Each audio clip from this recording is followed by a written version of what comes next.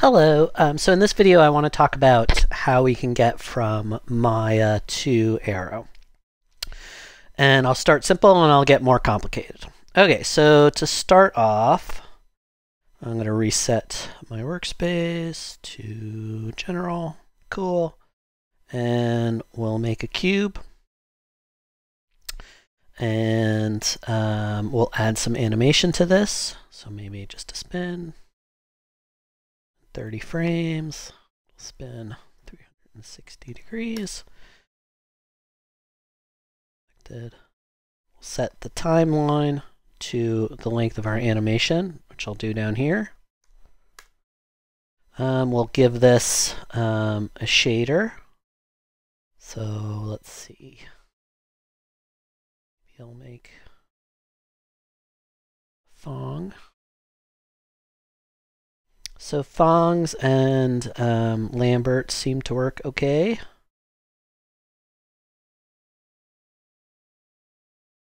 Crazy color. And specular.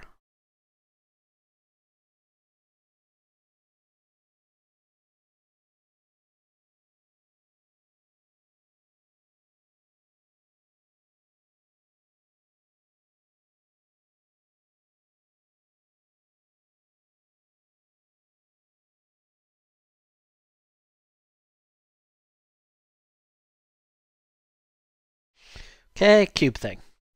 So to export it, I'm going to make a duplicate, edit, duplicate special, duplicate the input graph.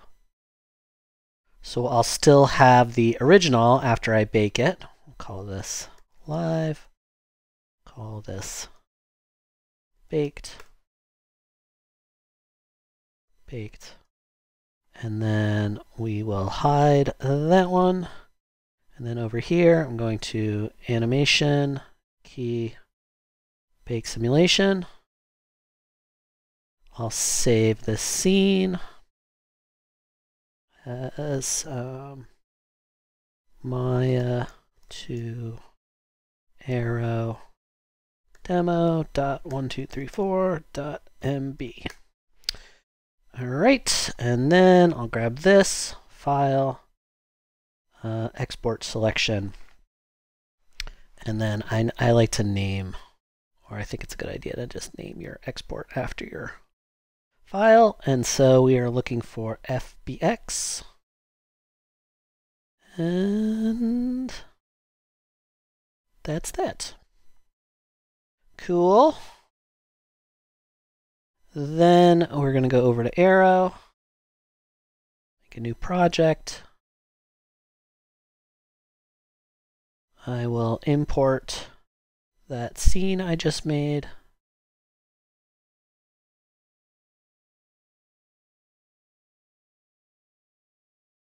It's promising. I'll go down here to the triggers, add a trigger, start. We will play animation, and we will play this clip. Get a little closer to this.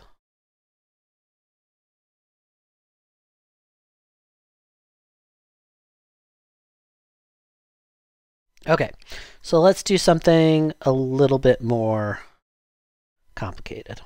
All right, so let's just get rid of those. Let's make a few different shapes. So a sphere, a cube, make some different stuff. And these can represent, different models that you're working with. I also want to play with some different materials, so I'm just going to hide those for a second. And my shiny material. And then I'll add a bunch of Lamberts that are different colors. I'll call this green, shiny. And then we'll create Lambert.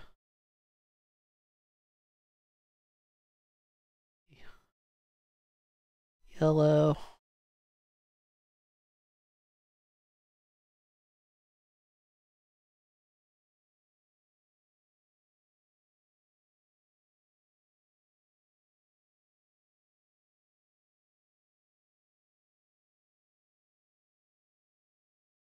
Cyan Lamb for Lambert.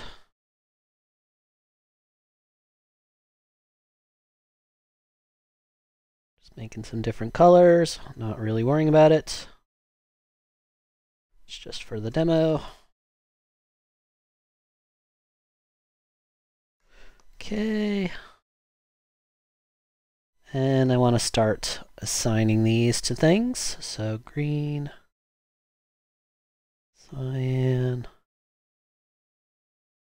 So maybe that was the blue. Well, anyway, blue, cyan, yellow, and let's just do one more.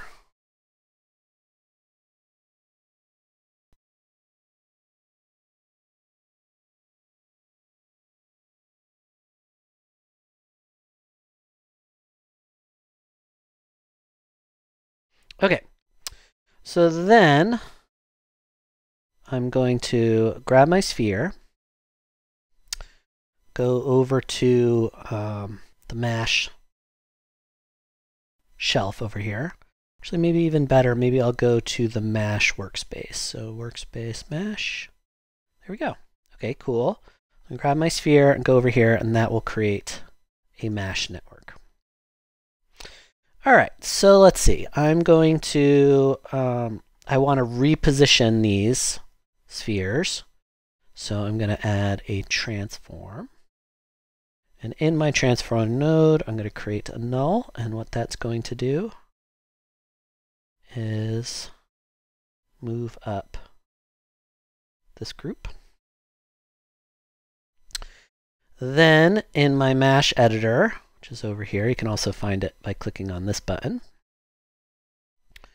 I'm going to click on this little node tree here, and I'm going to add dynamics. So what this is going to do is turn these spheres into rigid bodies. This down here represents the floor. So let's sort that out. I would love for the floor to be, if I go to this node over here, rigid body, I'd love for the floor, the ground, to just line up with the ground. So that'll line up with the ground in our Aero experience.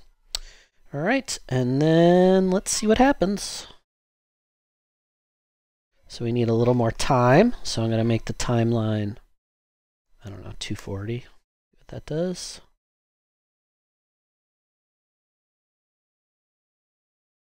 And there it hits the floor. Okay, that's not very interesting, but we can add a little more bounce, add a little more friction.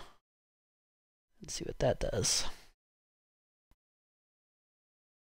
And we'll also add, so that's bounce to the floor, we're going to also add some bounce to our, to this Mesh Dynamics tab. Yay, okay. Maybe that's a little too aggro, so we'll just let it cycle again. Okay.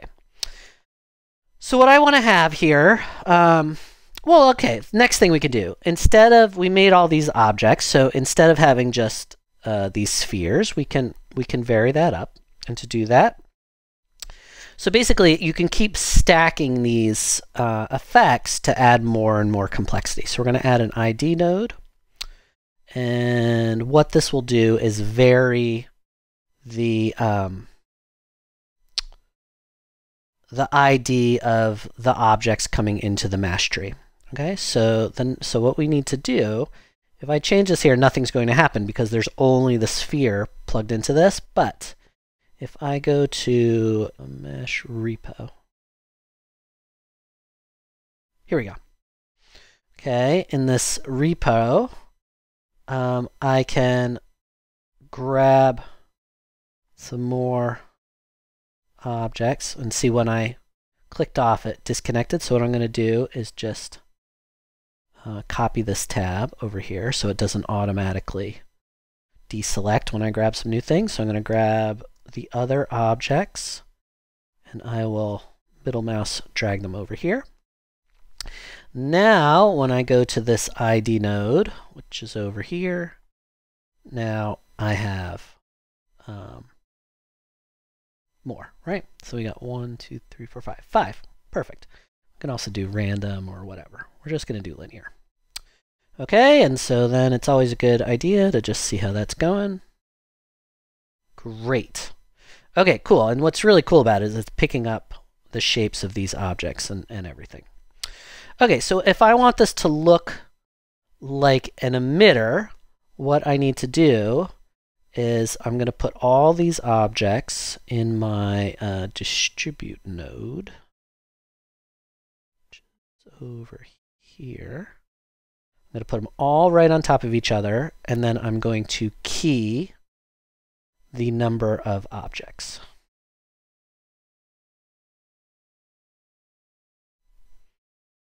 And this will effectively act like an emission. Okay, and I'll increment and save.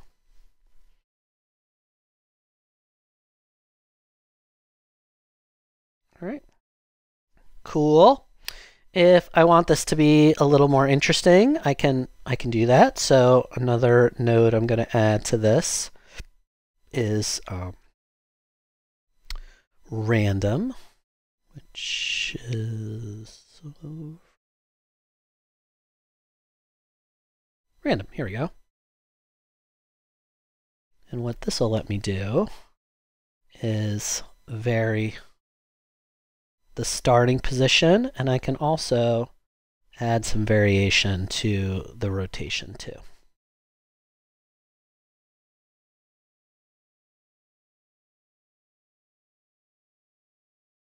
Okay, so now that we have this, we need to get it over to Aero.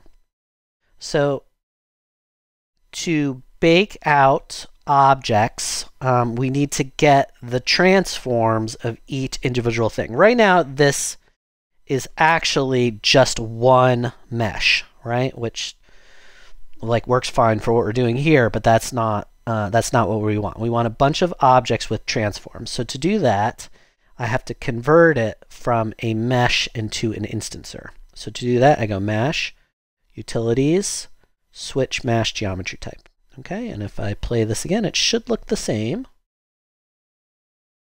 But now they're instances.